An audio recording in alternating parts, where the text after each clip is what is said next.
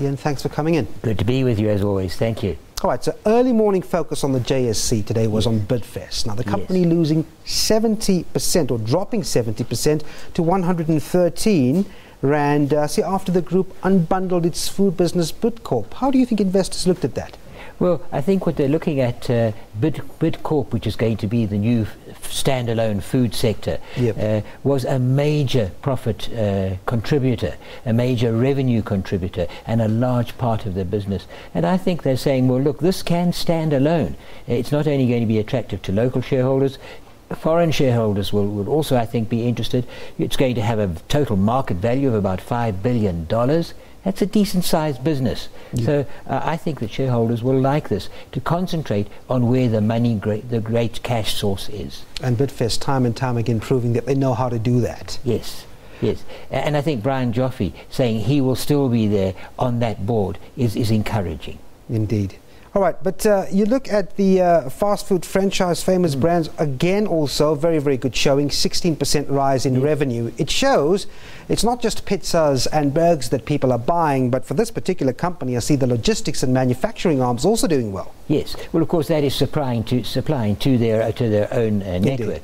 And I think what it is, I've had the intention, the encouragement in speaking to them, in their saying that the habits of the average South African consumer are changing. You know, we've got younger couples particularly, both need to work. It's just a question of practicalities, and with that in mind, it's not always easy to go home and make dinner, whichever one of the partners is going to do that, and so there's more of a tendency to eat out or to pick up something on the way home. Just practicality and time saving. Yep.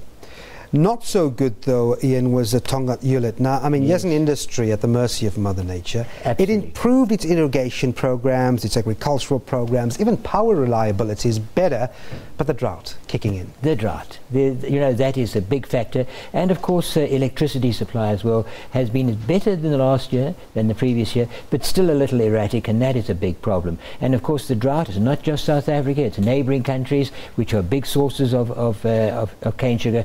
There is Mozambique and Swaziland and Zimbabwe, and they all have, the whole region has got the weather problem. We can't escape it just at the moment, and despite the huge business that they have in the property development, it's not enough to keep them going at the same level as they were previously. Because if you look at the results, I mean, they didn't do really badly if you exclude the drought. I mean, here's a business that was sort of on a good footing.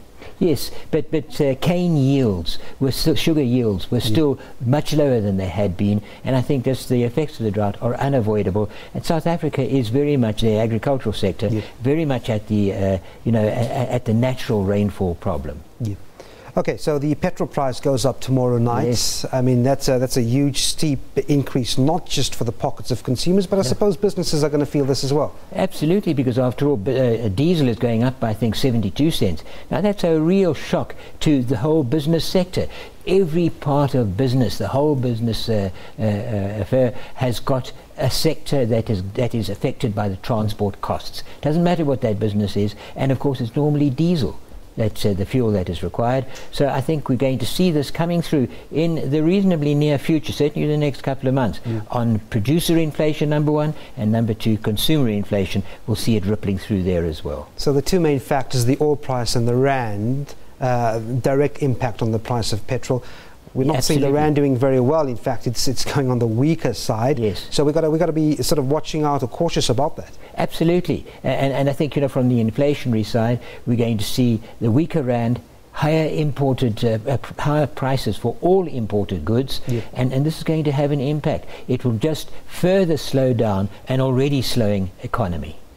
Right, so Janet Yellen, the U.S. Federal Reserve head, on Friday, saying that she thinks the time is appropriate for interest rates to go up pretty soon. Yes. And of course, that pretty much determined market activity today, didn't it? Yes, that is the biggest factor regarding risk appetite. And of course, remember also today is Memorial Day holiday in the U.S., so that gives people time to think about it, and they can't think of anything positive, except that if the time for a U.S. rate hike is coming closer, positive for the dollar, negative for everything else, negative for things that matter to us. Just look at the gold price, the platinum price below $1,000, and negative for risk appetite. There will be a global movement of funds towards the dollar where better returns are expected, and that's not good for other currency markets. When that hike eventually does come, I mean, that's going to be a very important mark, because it could mean the cycle's initiated once again, doesn't it?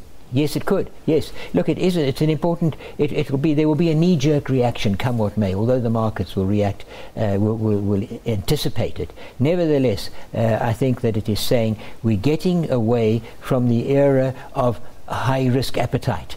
We're going to go into a safety-first appetite from an investment indicating point of view, and that is going to be primarily demand for the dollar. All right, Ian Cruickshanks, as always, lovely having you here from the Institute of Race Relations. Thanks indeed for coming in. Thank you for being here.